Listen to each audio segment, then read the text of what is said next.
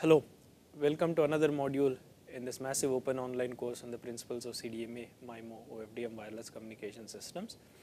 Let us look at another aspect of CDMA in this module, which is termed as the near far problem. So, in this module let us look at another aspect, the near far problem in the CDMA systems, and this is a unique aspect of CDMA systems which is not seen before. So, to illustrate this, consider a two user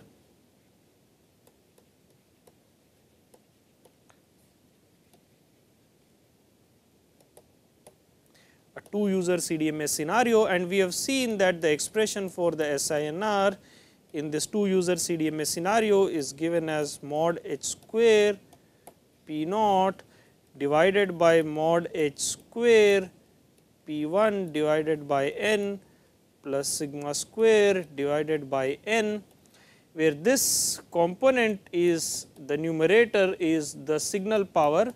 Remember, we said this is the signal to interference plus noise ratio. The mod magnitude h square P1 divided by n is the multi-user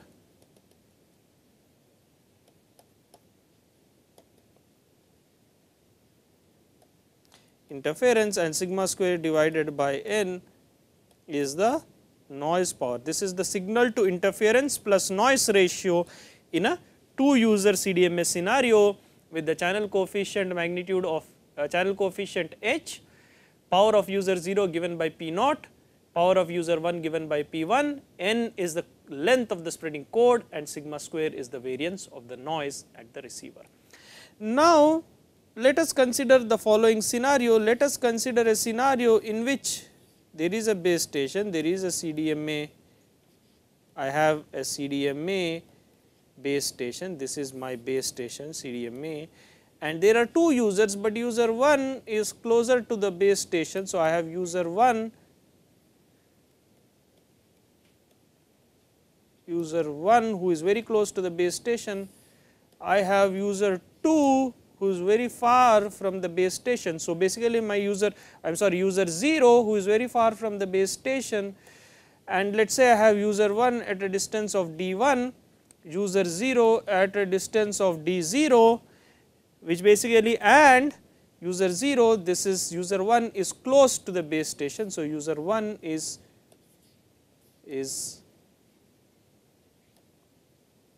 close to the base station, user 0 is far from the base station, d0 is the distance of user 0, d1 is the distance of user 1. We have the relation d1 or d0, let us have the relation, let us say d0 is equal to square root of n times d1, that is d0 equals square root of n times d1. If n equals 256, d0 equals square root of 256, which is 16 times d1 if n is equal to 256. So, we have a CDMA multi-user scenario in which we have two users, user 0 and user 1. User 0 is at a large distance d0, user 1 is very close to the base station. We have the relation d0 equals square root of n times d1. For instance, if n is equal to 256, then d0 is 6 square root of n, that is square root of 256, that is 16 times d1, which means the distance of user 0 is 16 times that of user 1. Alright, so we can consider this simple scenario. For instance, if user 1 is at a distance of half a kilometer, that is 500 meters, then user 0 is at a distance of 16 times half a kilometer, that is 4 kilometers. So, these are fairly far, that is 16 times half a kilometer, that is basically 8 kilometers, correct. So, if user 0 is at a distance of let us say 1/4 of a kilometer, then user 0 is a distance of 16 times 1/4, that is 4 kilometers, alright, and so on.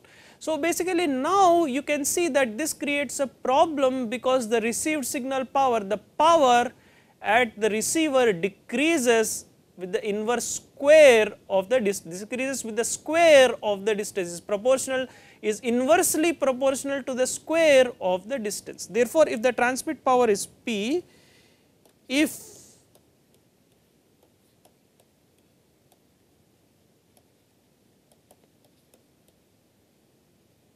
power is P, then P1 is equal to P divided by d1 square, that is power decreases the square of the distance.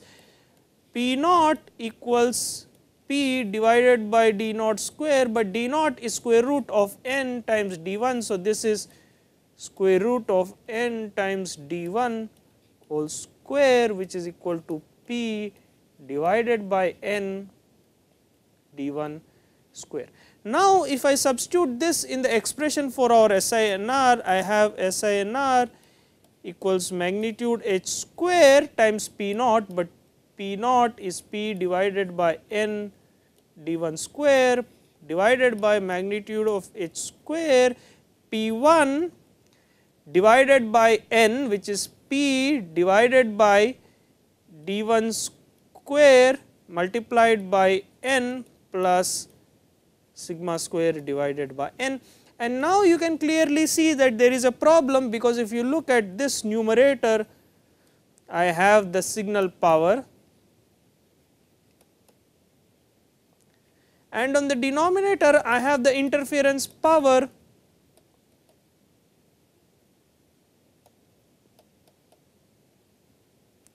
And there is clearly a problem, because the signal power is equal to the interference power, and therefore, this disrupts the communication, because normally we assume that the signal to noise power ratio is very high, that is the interference power is much smaller than the signal power. But here we are observing something very interesting, that is a user who is very close to the base station can swarm or can basically overwhelm the signal of user 0 who is very far from the base station, that is the signal power is becoming equal to the interference power. So, signal power, we see that the signal power is equal to our interference power, and this leads to disruption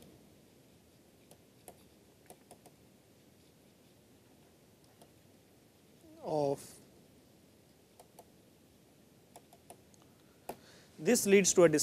communication because of the high interference power. Therefore, what we are seeing is that a close interfering user can basically suppress the signal of the desired user by creating a large interference power. This is known as the near far problem in a CDMA system. So, this problem, this is known as the near far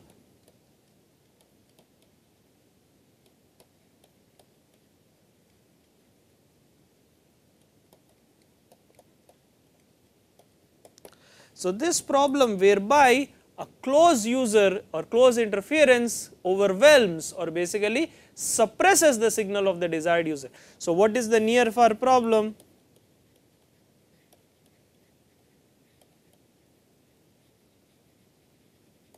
Near far problem in a CDMA system is where a close interferer suppresses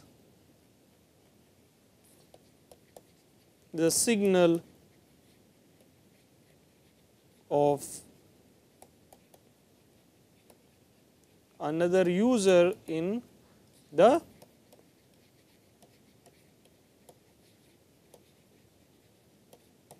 CDMA system. This is known as the near far problem in the CDMA system, and clearly you can see this leads to a disruption in communication, and therefore, in this context it is very important to control the power of the various users in the CDMA system. Therefore, what this means is it is important to power control is important